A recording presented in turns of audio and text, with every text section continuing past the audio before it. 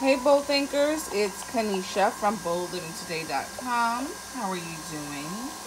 So I want to talk about when we need to make changes or we're going through a transition.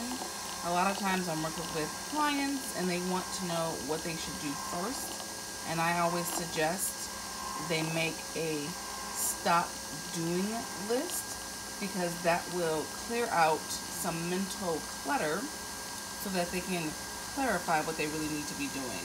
So making a not to do list, and that could include falling into comparison traps. Don't do that.